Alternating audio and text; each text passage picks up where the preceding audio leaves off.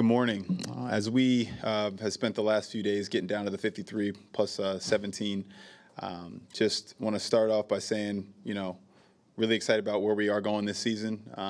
This process has been rigorous. I want to thank a lot of people involved. My personnel staff, my executive staff, they do an incredible job. Our pro group led by Sam DeLuca. Just a lot of people work tirelessly to get to this point in the process. Our coaching staff, we meet frequently to get information, update about our team. As I said when I first got here, the best thing you can do is know what you have inside this building. And a lot of that comes from our dialogue and discussions with our coaches and a personnel staff together. I'm just really appreciative of everybody who spends a lot of time, and they've earned a Labor Day weekend to be sure. I think at this point, we should be focus more towards this season, and what the 2024 Vikings look like. Looking at the roster, really excited at where it's at. Kevin's done a great job with training camp, physical, competitive, really allowing us to see what this team can look like this year, and we're excited about where we are, and we'll go from there. I'll take questions. Kwesi, we've talked a lot about timelines and things like that with you in the past. I guess where do you see this roster with some of the veterans you brought in, but also unproven players that you're hoping will step up this year? Yeah, I think that's the perfect way to think about it. It's a collection of players, people at different points in their career, and you're trying to hit that magical, craps roll where a lot of things happen together at once. So, with your veteran players, they're going to be a little bit more known what they are, their play histories, things like that. And young players have a little bit more of an unknown. And so when you're putting together a team, you don't know from the 5, 6, 7, whatever young players there are, who of those 2 or 3 are going to step forward, but you're counting on 2 or 3 of those people to step forward. So just kind of looking at it collectively in that way. When I go through this season, you do projections, but you're just projecting at what could happen. Here are the things that we think need to happen for us to be one of those last teams standing, and doing that in a really thoughtful and constructive way. What does need to happen? I think there's certain players. Have you looked at win totals in an NFL season? You know how they do that. Have you ever? Oh, yeah. What's your? Yeah. How would you do it? How would you come up with that? Boy, I have no idea. So the one way to do it, right, you could build a Monte Carlo simulation, right? These are things where you can kind of go through and on a player level look at a single player and say, hey, how good is this player going to be this season? And that's based on a lot of different factors, how good they were in the past, injury history, what point in their career do they start hitting that growth curve, right? Things like that. And you hold that constant. You hold everybody else constant, and then you kind of change that player. Now you have to do that with all 53 players, simulate injury luck, different things like that. Now, am I doing that these days? No, I'm not. But am I going through and saying, hey, big picture, what are the key things that we need to happen to have this team be one of those good teams that I want to be? And I've kind of identified those things. And you want to make sure you're not hoping. Can these things actually happen in realistic ability? And I think, given the players we brought in, the scheme, the fit, all those different things, where they are in their careers, the character, what I've seen in them, we have a really great chance for those things to happen. I don't want to say them specifically to you, if you can understand. Just I don't want to put undue pressure on certain people, but we just believe in this team. I believe in Coach and the way he's handling this business, and we're excited about the season. Kwesi, whether it's trading Andrew Booth or cutting loose, seeing you end up moving on from the top 2 guys you took in that first draft, what goes into that process for you in trying to decide when to move on from guys you picked highly in draft 2 years ago? Yeah, I think when you look at decisions, you try and break them into outcomes. What happened? Bad outcomes, good outcomes, whatever they are. And bad outcomes can happen from a lot of things: bad decision making, bad process, bad information, bad implementation when they get here, bad support. There's a lot of different ways that can go a certain way. So you're always real time trying to evaluate how you're doing it as an organization, not just for the good of the organization, but the good of the person. And I think at times you get to a place where you decide where that roster spot, that value received is better used elsewhere, and it also might be better for that player. When we bring these players in, we talk about people and this culture being important to us. And it's not just about what's great for us, it's what's great for them. And if it gets to a place where from both sides you decide it's best if you part ways, I think that's when you do it. And ultimately, I have undue respect and admiration for those guys for what they've meant to the Vikings to this point. They wanted nothing more than to be great Minnesota Vikings. And life doesn't always work out the way you want it to. And sometimes for life's benefit, it doesn't. But I will always be supportive of them. My relationships are not transactional with these players. They have my number forever, and I wish them the best. How do you measure the compete factor in your, when you come up with your formula, compete factor and selfish versus unselfish? How does that factor in when guys are at different stages of contracts, all of a sudden the season starts going south, some are injured longer. How do you measure that? That's a great question. We can't.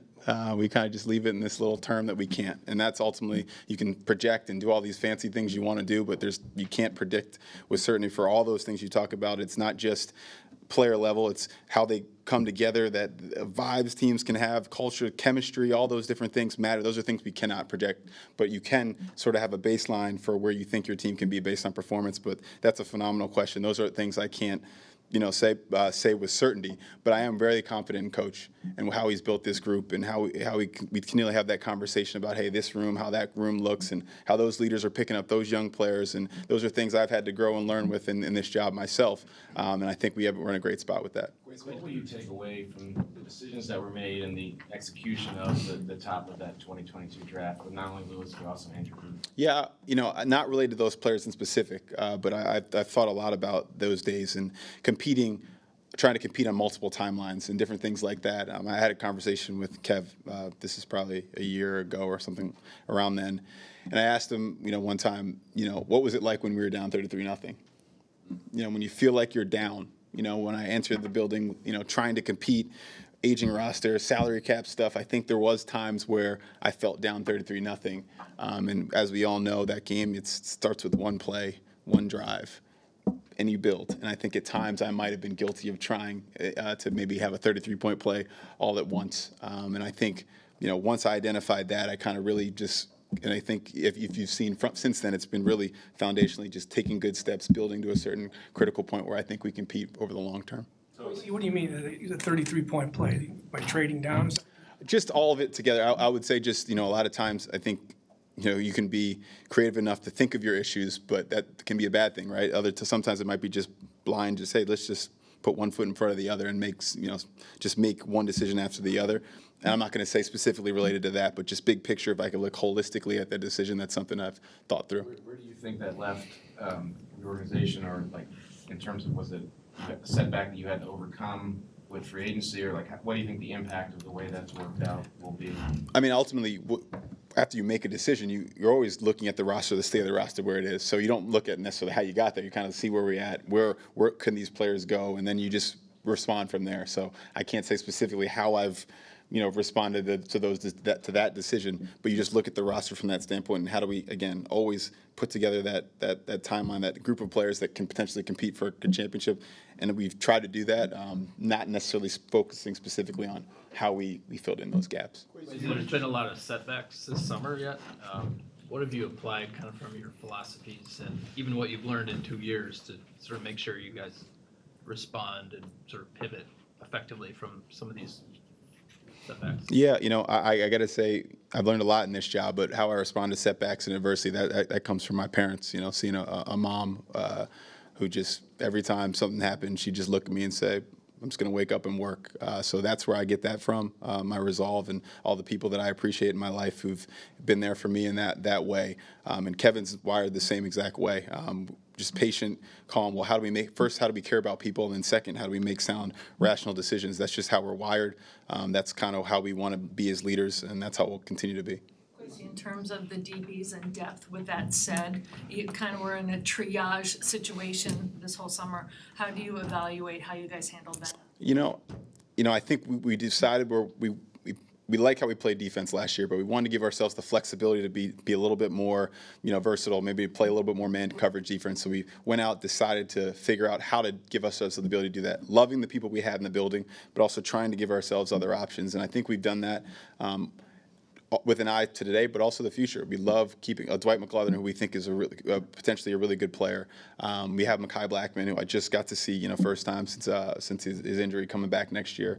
We have different players that we think, and we love that they're in a room with Stephon Gilmore and a Byron Murphy to learn from, and different things like that. So, I'm never going to stand up here and say we handled something good, or definitely not going to say good. That's probably not really my way. But responded, and we feel good about the direction that group is headed. The practice squad different now. For a while there, those were always just rookies, and now there's so many veterans on it. How do you view that as an asset, as you sign guys? What's the practice squad mean to you? No, that's an incredible question. I was talking with Ryan Grigson yesterday about that. Not just veterans, but just the world really is this way. There's patience isn't a thing anymore, right? You know, we get information like that, and the world has just kind of gone to that place. And with players, the phrase draft and develop and all these development words used to be used, even at the collegiate level, right? You recruit a 17-year-old kid, it's not working, you go to the portal. And so the world is kind of shifting towards that place. So how do we navigate that? And I don't say that as a complaint. Anytime there's a challenge to overcome, that's an opportunity for us to be better than other people. So really trying to think thoughtfully about what that means. I think it should impact your draft strategy. To be frank, I think it's something you should consider in your draft strategy, but also knowing that that's a different channel to talent acquisition. You should be very mindful of that in your preseason evaluations, tying together with your college evaluations, knowing that, hey, there's this practice squad with really good players on it. You can keep veterans. There also could be other teams, young players on it, in addition to the young players on this team. So it's a lot to think about. It's a great question. We're always going to keep thinking about those things. How do we be a little bit better on the margins relative to those challenges? With that said, are you going to try to bring back Jaron Hall? Yes, we would try and bring back Jaron. Yeah. What were you trying to accomplish with that move today? Yeah, I think Jaron's done a great job for us. Obviously, he really improved over the preseason. I use that development word a lot, you know, and with quarterbacks, you don't want to throw these guys in too early. And I think, with him, we just want more time to pour into him. That's really what it is. And I've learned from last season that you're either one snap away or you're one snap from being one snap away. And we just wanted to be in a position where we felt, adding Brett to the room feels good. We feel good about that decision, but also giving us more time to pour into Jaron and work with him if he so chooses to do that. With the 22 draft, and you mentioned outcomes, like how do you balance evolving your process with just the uncertainty that is the draft? Yep.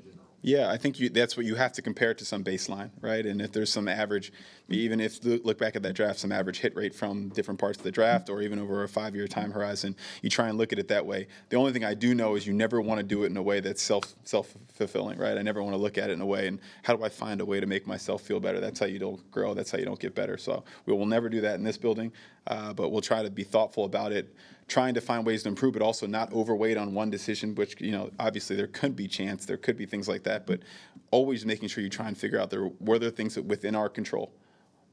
That's why I get to stand up here, because all the different things that go into a good outcome, it's a one-stop shop. They fall at my feet, so I got to figure out how to do it in the best way possible. Did that change your thoughts too on going back in the draft to try to get picks? Because I mean, certainly in this draft you moved up twice. Yeah. Did that help shape the philosophy that you use now as opposed to 22? I would say that everything that I do in the past has some relevance to what I've what I've done do in the future has some relevance to what I've done in the past. These are things I've thought about for a long period of time. I wouldn't say specifically to that trade, but also just more what types of decisions do you need to make. And then, hey, if you don't have as many picks, where can you go get those similar players? You talked about a practice squad. There's other teams, former 3rd, 4th round picks are on different practice squads, and that's an avenue channel and different things like that. So just trying to be thoughtful about those different things. But yeah, that's a great question. Kwesi, what is the plan at kick returner right now? Yeah, right now it would be Myles Gaskin, but you could speak more with Hat about that. Really excited about what he did this training camp. Came back in incredible shape. Kevin and I have the glass windows where we can kind of look out on the field, and you see a guy after game day doing all kinds of drills, just deciding for himself, I want to be the best version of myself for this team. Had a great camp, won the job, and we're excited to what he's bringing. Kwesi, what happened with Kane? Had a good preseason. Yeah. Didn't even try him at kick returner. Yeah. What went into all that? Yeah, it was more about Myles. Kane has been a good player for this organization since he's been drafted. Great person. I just want to make it more about Myles. Myles just has a really diverse skill set to help us on special teams and offense. Kane is a really talented player, a kick returner in this league at a high level for a long period of time. We just thought that for for roster value, we thought that Myles was just a better decision. What stood out about the way Kevin has led through the past 2 months? Everything that's happened? Yeah, I would say it's just that steady demeanor that we all know he has. It's an accountable demeanor. It's always just trying to figure out, first and foremost, how do we make sure people matter, and then also, okay, how do I figure out how to get better? and help this organization. It's never looking to point blame, never once. It's just not how he's wired. It's just how do we go forward, how do we be calm and make rational decisions. Those are things that, again, I identified in him in that first boardroom interview and from all the reference work, so I'm not surprised that that's how he is, but it is good to see when those moments happen that he is the person you thought he was. Are you expecting Hawkinson to be ready after the 4 weeks? You know, again, those big windows I get to see a lot. He's out there running choice routes. He looks like he could go tomorrow. But I think, you know, in the past, maybe that's something that would be more of a given how he looks. But we'll continue to consult with doctors. There's a lot of good evidence that suggests certain timelines are better for re-injury risk going forward, and we'll follow those. How did JJ's injury change, excuse me, if at all, the sort of the longer term planning for the roster and the organization? I don't know that the injury changed longer term planning, to be honest. I think Kev had maybe mentioned just in a short time he had identified himself as somebody we want to, you know, I don't use the terms everybody else was, but hitch our wagon to, right? A guy that, when I look back on my career, that I decided to go chase it with a bunch of times, I'd be happy if it was J.J. McCarthy. And so that was a great thing to really realize. So I don't know that it changed our long-term planning any other way, because that's something we actually thought from our evaluations and the character reports and all those things we thought we were getting into the building. He's been everything we thought he was and more. But I also don't want to not say, you know, good things about Sam Darnold, because I think he's been really good for this team, talented. Came in right away, and you know his teammates, these football players are evaluators too. They know very quickly whether guys can play, and that's an important thing. And they knew very quickly how talented he was, how relatable he is to his teammates, the leadership, all that stuff. So we're excited about Sam. Kwesi, when you asked Kevin about how we dealt with it when he was down 33-0, now that you take things piecemeal, how do you balance that though with the culture of the NFL? That what have you done for me lately? And you know that's an internal struggle sometimes. Absolutely, and I think that's fair, and that should be the NFL, right? It's the most competitive, only 32 teams, and we're all trying to compete for the same thing, to be the last team standing. But it is a delicate balance.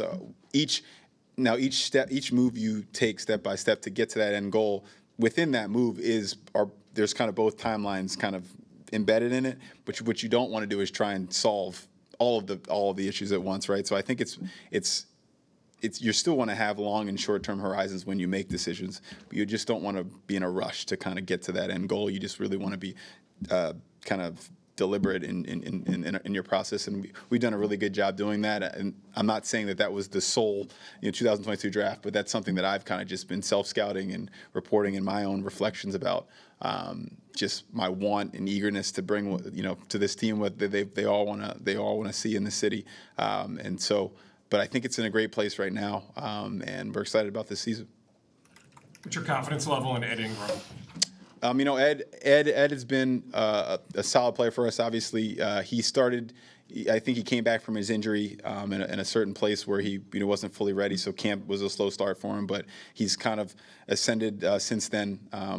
That sport. We in my personnel group we talk about counting balls and strikes. Right, it's a consistency position. They only call the O-line's name when something bad happens. Right, so you want to be at a place where you're consistent for your teammates and showing up on different things like that. And we expect that from Ed. We'll be mindful of that. But I love his character. I know he was here working hard this offseason. We're going to keep giving Ed chances to be the Ed we want him to be, because he sets a tone in the run game. He's somebody we want on the field for us. I'm excited to see how he comes out this season.